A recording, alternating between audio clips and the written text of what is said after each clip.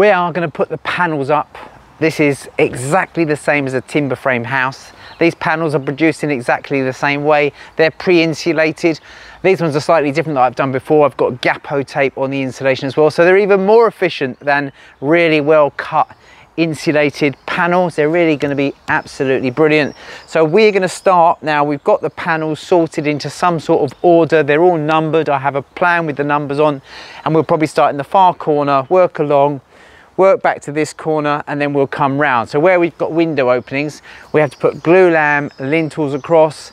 So we'll come either side, pop the glulam lintels in, and that enables us to connect it all together. So the key with putting these buildings up is get yourself organized, know where everything is, don't trap yourself with anything. Now we're going to use some OSB as staging to work on. We're just going to put those on the joists. Then we're going to offer up the panels. We're going to brace them in situ. I'll show you how I work my braces out and cut them using the traditional framing square. And that's it. We're going to get on.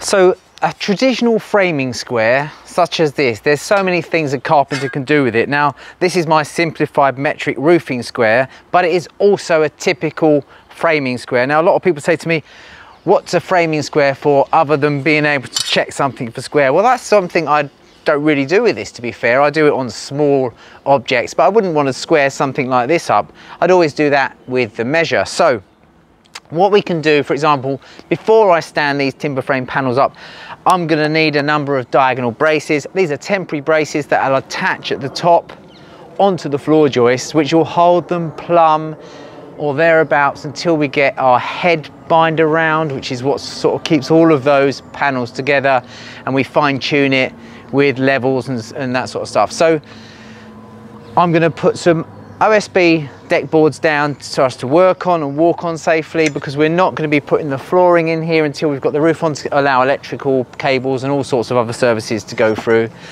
So I like to take the framing square. I'm going to take, if I can try and draw this for you somewhere. So let's take our floor joist here, okay? This is the end of our building. Now we're going to stand a panel up here somewhere, and it's going to be so big. So we're going to need a brace, which is going to attach that here, temporary, and into the side of the joist to keep this plumb, okay? What we're also going to have is a couple of boards through here to work on. So we want to miss those as well. So I know that they're 600 or 2 foot wide.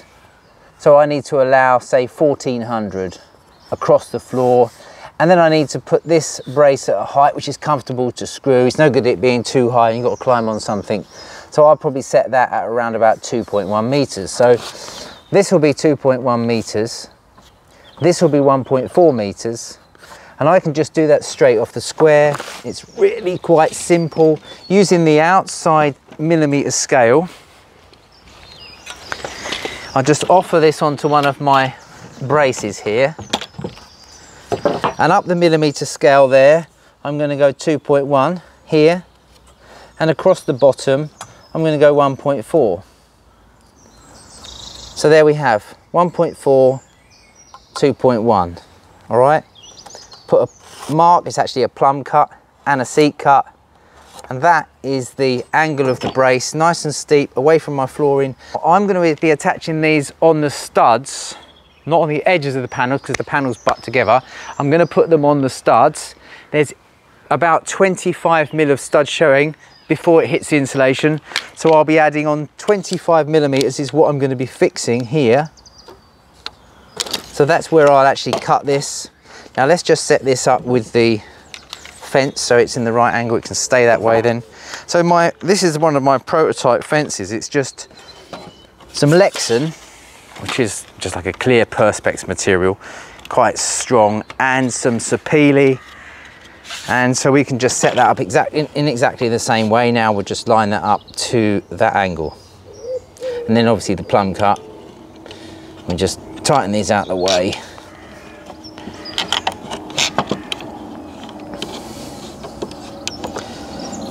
And that's it.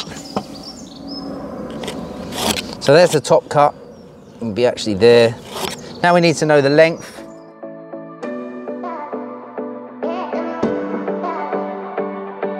So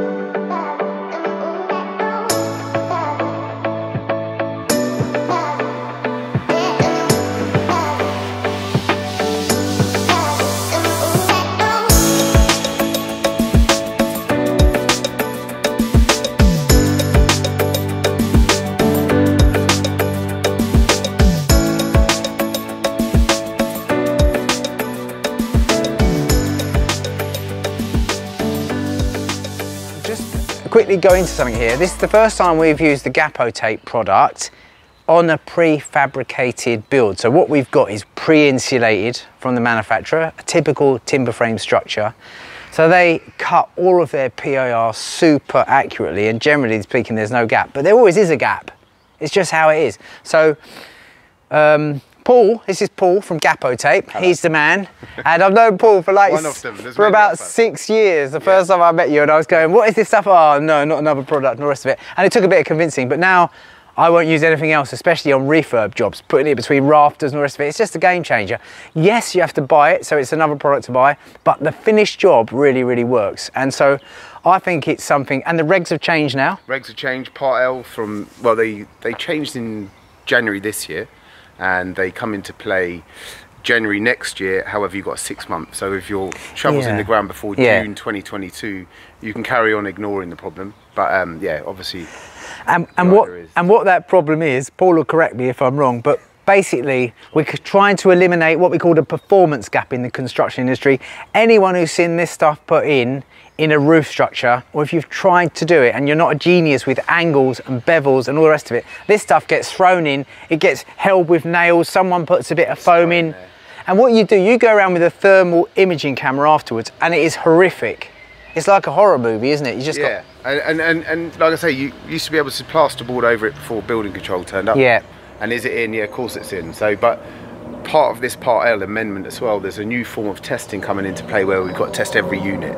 So we're going to start really seeing what the buildings are actually doing. So we're actually doing some really interesting work with the Building Performance Hub up in High Wycombe, and Veritherm, the new sort of thermal testing. And you should come up one day when we're doing the sort of final testing. So what we've done is there's a prefabricated unit with branded insulation, 100 mil, and it's been installed what they would think correctly. Obviously there's tiny incremental gaps which we've seen.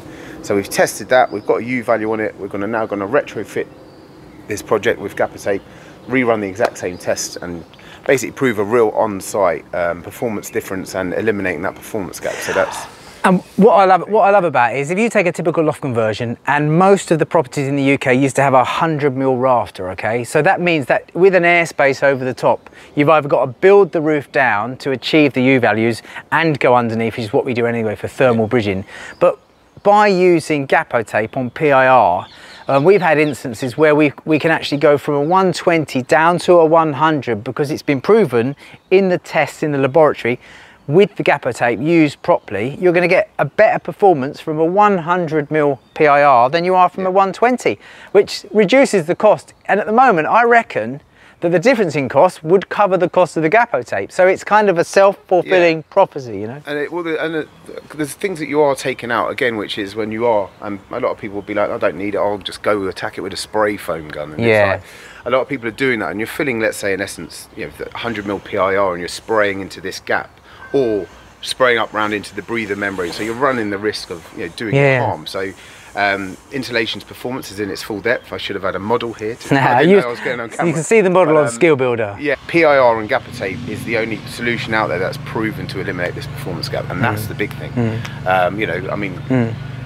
It is going to take years for all you guys out there in the domestic market, especially. It is going to take years before you get pushed into doing it, but it will come. The sooner you look at it, try it, tell your customers that the roof is going to be done like this and we now need this tape. Give them the option. If they say to you they don't want it, the building inspector's got they've got a problem with the building inspector. It's not down to you. And I think that's really key here is as a contractor, as a carpenter, as a roofer, it's really important to know the regs. It's Part L, but also there's now you're going to catch me here. Appendix C. Is it Annex? No, but Annex D part of it, which is basically where the developer. This is new build though, because obviously we're going to have the refurb works, which will be a different game again. But I think what I'll have to do is, when Robin does his edit, get a little picture of what the actual document is up there and show where you're going to have to start showing photographic evidence of how you've installed your board and have you eliminated this performance gap by using compressible tapes. So there's big change coming, and like I say, it's that whole thing. If it was my house, I'd use it, and I would say that. But however, it's about building performance, and you want the actual products that you're using to actually work, rather than just throwing spec stuff in and just hoping that it's going to sit in unison. Because as we know, timber doesn't tend to stay true. No. Goes all over the shop. Yeah, exactly that. So, and that's before you heat the building, and then you're going to really get some settlement issues and a lot of movement. So, yeah, I mean. So come and have a quick look at what we've done then, mate, and then we'll crack on and build the rest of it. I'll go. Yeah, yeah. So it's it. What do you reckon? No, so these guys turned up. You commissioned this guy to. Yeah, they came in like that. Yeah, with the tapes. It looks good though, doesn't it? I'd say that's the thing. Like they really like. I mean, I'll give them credit. They've done a good job, haven't they? Yeah, it's fantastic. It looks nice. And that's what we'll do. Obviously, we'll speak to the Veritherm guys and see, get them down here and do a real test at the end. Could do, yeah. That'd be good, wouldn't it? value on it. Yeah, and then, it'd be good. And then, but it's a real working U value rather than a spec U value. That'd be interesting. Yeah, man. No, that's good. Floors in next. Yeah, we won't put the floor in until we've got the roof done and everything else, and then they can get the wiring in. We'll get the insulation done just before we put the floorboards down. Well, we can do it actually. We can actually do it before. As soon as the roof's on, then we'll put the insulation in, because we don't want the gaffer tape to get too wet or anything like that. We want it to stay on. Because obviously, because it won't leak, it will start cooling if it was to rain. Yeah, I mean, we've got a couple of days to get the roof on yet, so. Come on, chop chop. I know. Well, this won't buy the baby a bonnet. Let's get our fingers out, boys. All right. Yeah. I'm at the stage now that we've erected all the walls. We've got our head beams in. This is all glulam beam. You know I use a lot of glulam. I try to design out as much steel as possible, especially in a timber frame building. You know, I mean, a lot of people just use steel. You should look at glulam, because the cost against steel and what you have to do with steel afterwards from a fireproofing, boxing in, you know, cold bridging point of view, this is a lot better. Anyway, we are now putting our eco joist roof on. If you haven't used an eco joist before, it's a really clever system. I particularly like it. You can run your services through them. They're super strong, but they do much greater spans than solid timber. So if you were doing this in solid timber, there's not actually a solid timber which will go from front to back economically, because it's around about 6 meters. So that's quite a big span. So they're engineered to suit the span, and the cords, we call the cord is the top and the bottom section of timber that you see, is generally wider and it's thinner depending on the span, depending on the depth, etc.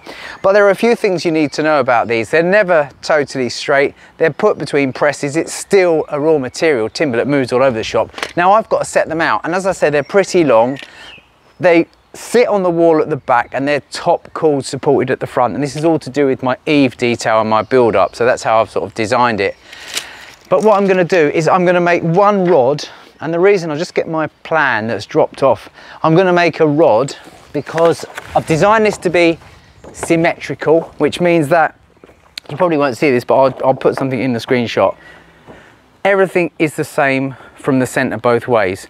So once I've got a rod marked out for one section to the center, I can use it here, here, here, and here by reversing the rod over. So I've set this out based on the drawing.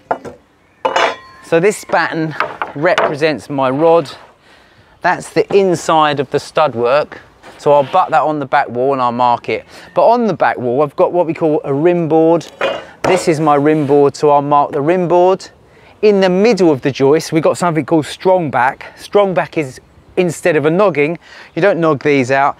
And the strong back runs through this section here. So it runs all the way through, and I'll mark all that up as well. So when I slide my strong back in, it's already marked to the rod. So all I've got to do is pull the timber straight and fix it with the nails into these sort of upright noggins that are put there. And also I'll set the front out with the rod as well. It makes it super quick and super accurate. So I'm just measuring once and then just using the same rod. So I'm going to mark those out now, all on the bench, the rim board, the strong back, and that eliminates another job up on the roof.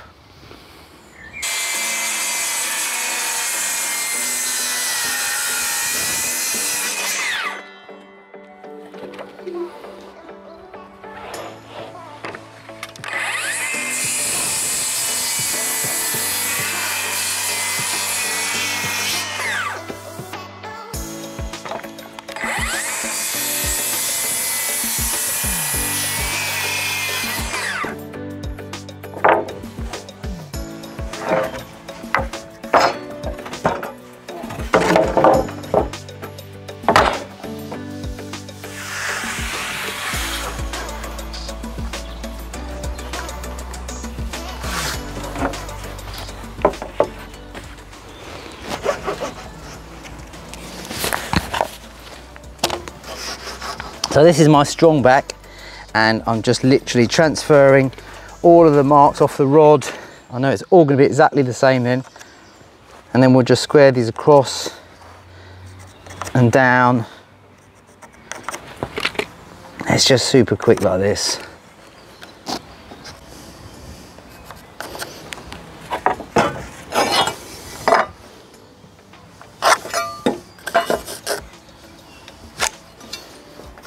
We can mark all of the timbers at the same time.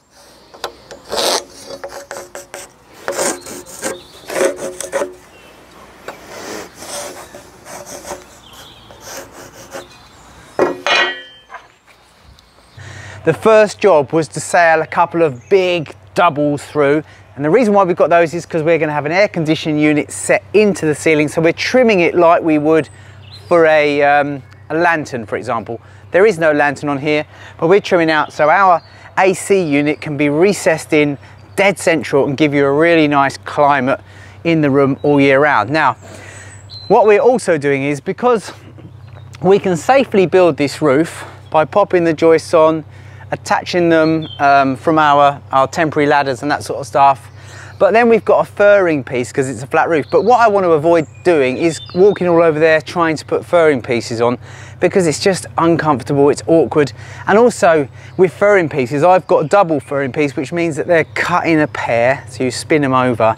They're fairly accurate, but not that accurate. So what we're doing here, if I just pan around, we've got our joists all laid out on the ground here, and we've got them as they would be on the roof. We've put them together. Now Andy's got the furring pieces, and what he's been doing is they're all a pair. He's been, because they're never exactly the same, take this one for example, where it's been ripped, and this is its partner, if you like.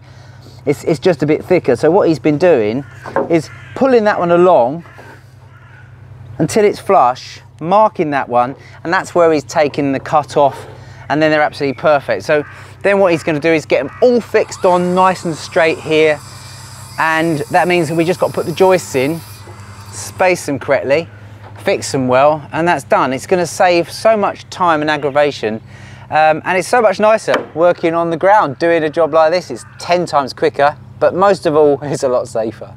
So we've put most of the eco joists in, and you can see that at the back you've got the rim board going through, and that was all marked on the bench. Then the next section you see through here is what you call a strong back. That is effectively a row of noggins for eco joists or metal web joists, and again we marked that on the bench to the rod exactly the same. So when we slid it in from the end, like in this way, then obviously all we had to do was pull our joist left and right and fix them. You put a pair of nails into the short noggin that it goes in between at the back. It's super solid once you add those in. And sometimes when you're putting these eco joists in, you think, blimey, they're a little bit bouncy or whatever, but as soon as you connect the strong back through and you do all the fixings that you're told to do, it is super solid. And then if you imagine, then you start deck boarding out over the top, and in our case then we've got 120 of PIR as well.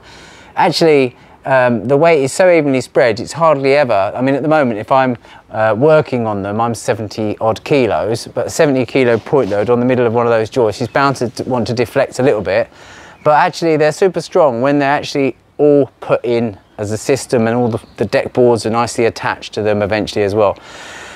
So we've had a busy couple of days here, building this floor, erecting the walls, and working our way through this basic flat roof structure. As I said, we've put the furring pieces onto the joists on the ground. We were able to get them all nice and true, and that's really made a big difference, I think.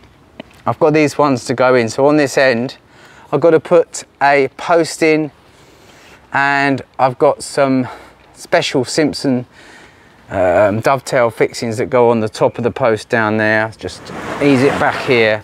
If I show you, it's all routed out here. That will take the fixing. It's a concealed fixing, and it's a nice job actually. And then those glue dams will sit in the pockets at the top of the walls there and there, and come out. There's the post and beams all in position now, with the connections hidden away really nicely behind here and here. And it's just such a nice, simple, strong fixings. They're absolutely fantastic, perfect for glue lam, and there's no fixings on show. Even though hardly any of this will be seen, it's really nice, because if it was on show, you've got no metal dowels going through, you've got no spline connectors or anything like that. I was explaining how I was using my metric framing square to simply get the angles of my braces. I was then going on to tell you about how I work the lengths out. Now, unfortunately, the battery or the camera decided to stop filming. I think this is sometimes because I'm using my mobile phone. If someone texts me sometimes, if I haven't got the flight mode on, it kills the recording. So that was a bit of a schoolboy error. And so it wasn't until I got back, looked at the footage, and I thought, oh my God, I didn't have that piece about measuring it. But it's a super simple way of doing it. Now I can use my square and my app by just finding out one of the angles and using my app to say how long is the angle or is the diagonal length by putting in one of the measurements and one of the angles. But I didn't need to do that, because on site the very quick way of doing this is actually just taking a section of brace. I know I want to be, for my brace, 1.4 meters across, to avoid, when we stand them up, to avoid a couple of sheets that we're working on this floor. I also know I want to be 2.1 meters tall, so I'm just going to measure that back this way, 2.1 meters onto this joist, because if you think about it, these are all nice and square. 2.1 meters here. So that effectively is the length of my brace from there to here. If I don't need to measure that and transfer it, if I was on site and I had a few of these to do, I'd put these 2 points in here. I'd take a length of bracing, I'd whack it down on the floor on my mark here, and then on my mark over here,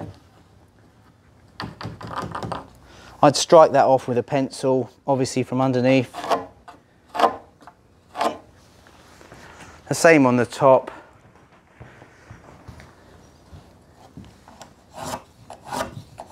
And there I have the brace angles and the length. I'll cut these out. Because I want them to go on the side, I effectively need to leave that bit on the front there. So I don't need to cut the top of that one. And the side, I want to go down the side of the joist, so I just need to move that over slightly. Let's get my square and the saw. I'll just transfer a little bit of that onto there. Just go like this. You can see it's exactly the same angle as what I demonstrated on the measure. It's just a bigger scale version of that. And I want it to cross onto the joist a little bit.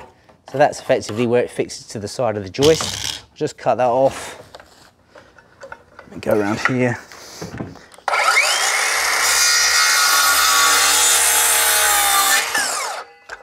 And then we have a brace which will fit. Let me just offer it in. It will sit on there and against there.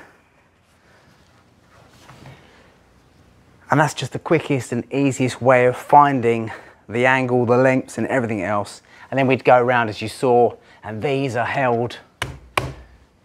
All of this is held up by the braces until we've got the roof on, the cladding's on, it's all nice and square.